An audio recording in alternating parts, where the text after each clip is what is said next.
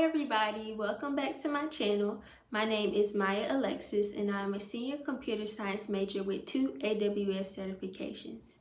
In this video, I'll be continuing my series of where I talk about an AWS service and how I struggled with it, causing me to fail my first AWS Cloud Practitioner exam. If you're taking the Solutions Architect exam, I would still stay tuned and watch because you may learn something that you didn't know before that could help you.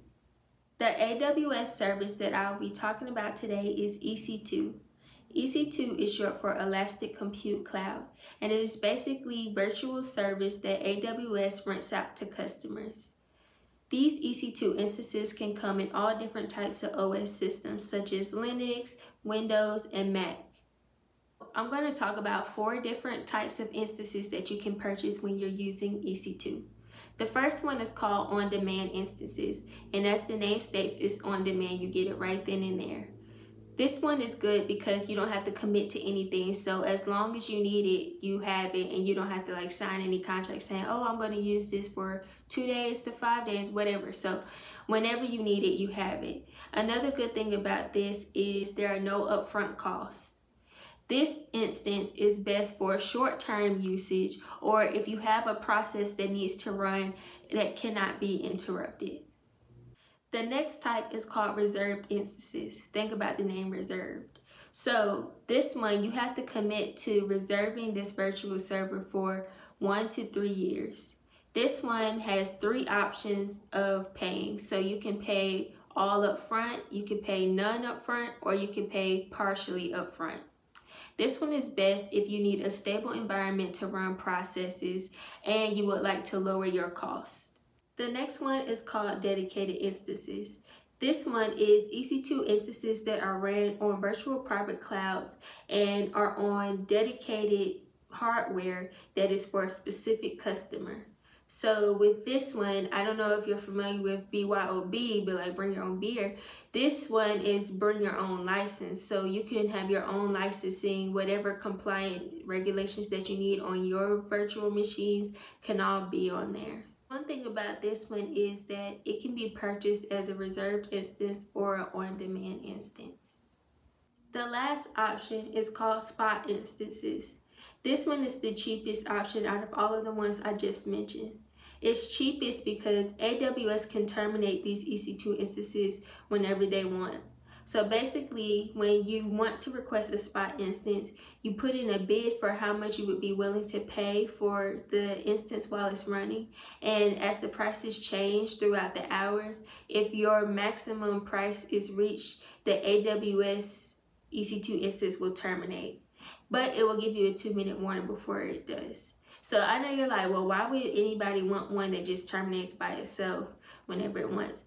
This is what it's good for. This one is best for if you have applications that are flexible, applications that can be interrupted at any point in time, and if you have applications where continuous processing is not required. This one has no upfront commitment fees because it can get terminated at any time. And it's offered because it's using AWS's access capacity. Overall, when you're buying different EC2 instances and picking the OS model for it, keep this in mind. Linux and Ubuntu servers are charged by the second. Any other instance type is charged by the hour. So what I mean by that is, for example, if I had a Linux server that was running and it ran for, let's see, 5 hours, 2 minutes and 50 seconds. It would get charged all the way to the second. But if I ran a Windows server and I ran it for 6 hours, 5 minutes and 2 seconds, it would have charged me for 7 hours. So keep that in mind. Another important keyword is this word called AMI.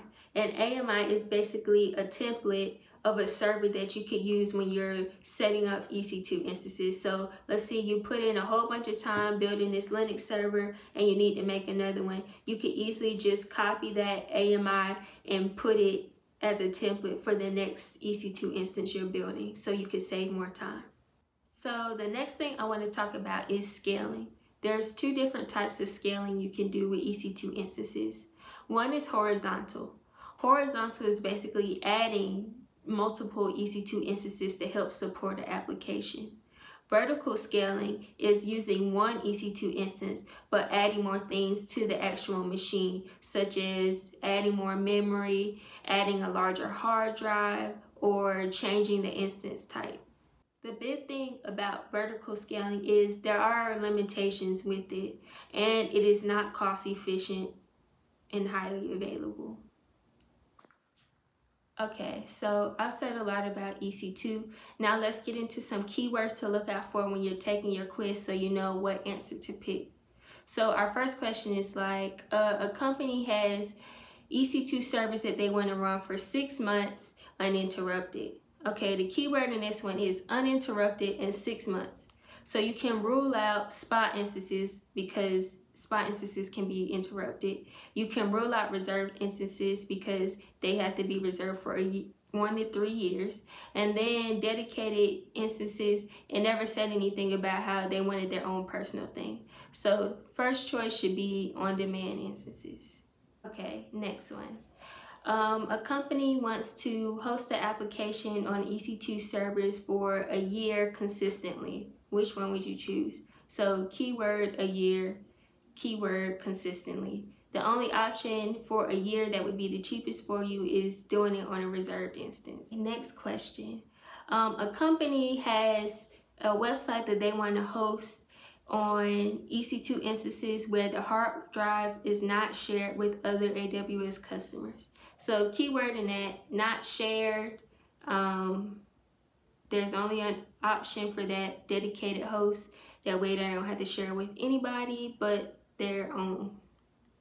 The last one is a company is running batch jobs where something can be interrupted.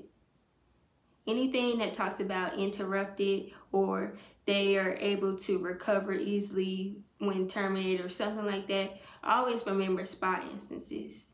And that is the end of this video. I hope I was able to help you with something. Leave comments below if you have any questions or concerns.